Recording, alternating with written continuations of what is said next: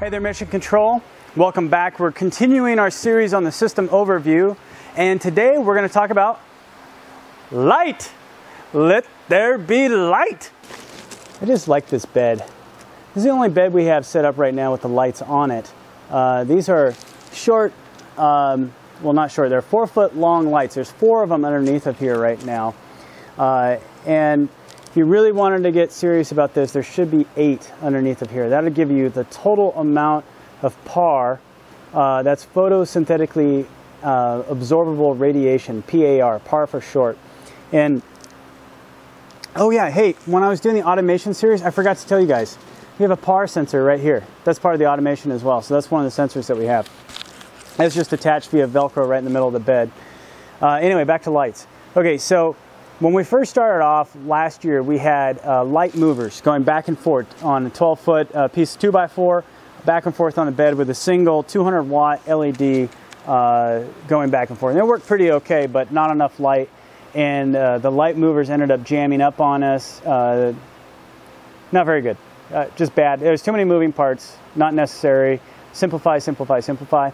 So we went with this new structure where we have the lights up underneath, and we're trying to balance cost and power that's available with the benefits that we get. So before we had the new cover, which is part of our lighting solution, we had our old cover, which didn't allow light in really. I mean, you know, it was bright in here, but not like real light that you could actually grow things with. So things got stringy, just not very good. So we put these lights in, did the calculations, figured out how much we would get with these 4, did experiments. You can go back and check out those experiments. And basically came down to 4 grow lights with a reduction in grow bed space, meaning, you know, this is area right here that's kind of dark, and then there's this area over here that's kind of light. Well, we're essentially covering a little over 80% of the bed, and we've decided that that's acceptable. So instead of trying to get 100% bed coverage, we went with 80, and then we had to make another decision, and that is, how are you going to make up the difference? So we had a custom cover made for this building from the manufacturer that we bought it from, where we actually, what is the right word to say? We utilized, there was a better word, employed the principles from passive solar greenhouses. If you're unfamiliar with that, go check it out on YouTube. There's lots of videos out there way better than what I'm going to do right now. But essentially, if you align your building so that you're going east to west, your southern facing wall, if you're in the northern latitude, or your northern facing wall, if you're in the southern latitude, is the one that's going to get the most sun. So make sure it lets the light through. Then on the northern side, cover it up. Or the southern side, depending if you're in the southern hemisphere. Cover it up, because you're not going to get that much sun over there. You're just wasting heat energy over there if you make it all clear. So go with a clear southern and an insulated northern, and then it'll cost you less to heat the whole thing as well. But you get the benefit of natural light coming in the building, which is what we were going for when we put this in. So while we did take a hit in LEDs not covering the entire bed, we're trying to make up the difference with the natural light coming in. So now with the new cover in place, we get a lot more light in here. It's pretty awesome. The sun just went down, so getting some good readings for you is not going to be totally practical. But I do have a lux meter and a PAR meter that are both portable that I can go around, and I've taken readings, and essentially we had over a 400% increase in available light in here, which means for everything that's not shaded, because shading is a problem that we have, and we'll talk about that in a future video, but for everything that's not shaded, essentially it can grow with natural light. So really excited about what the natural light of the new cover means for us, but it's not without a cost. Now we have a giant magnifying glass in the summer that we now have to deal with. So going to have to figure that all out, shade cloth, all those types of things. But as far as lighting goes, that was why we chose to go with that. That's number 1 reason. Number 2 reason was heat. Like today, right now, if we hadn't had that, we would have been running a heater in here all day, even though the sun was out, because it's less than the temperature we need outside. And we know that from experience. We did it last year. So now with this new cover, it got up to 90 degrees in here. We had to turn the exhaust fan in to get the heat out, and we're in wintertime. So really excited about that. Pretty cool. But really, number 1 reason was lighting.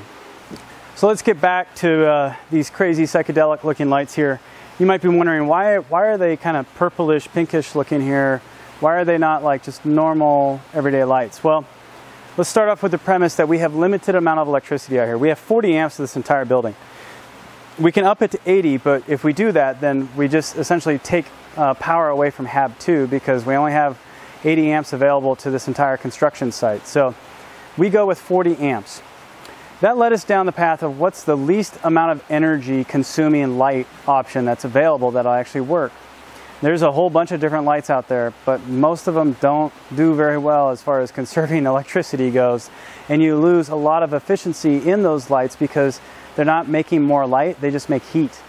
And we don't need that, definitely don't need it in the summer. In the winter it'd be okay, but not in the summer. So LEDs are right now the most efficient light source that we have. It has the highest percentage of converted energy into light with minimal heat. It still has heat loss though, so you have to be concerned with that. So then the next thing you got to say is, well, if I'm spending electricity on things, I want to spend electricity and get the biggest bang for my buck, right? And spending electricity, if I'm spending money on electricity, right? So the reason these lights are kind of purple is because it's just red and blue light coming together. Now, the plants that we love and eat and all those great things that we're trying to grow, they don't need the full spectrum of light.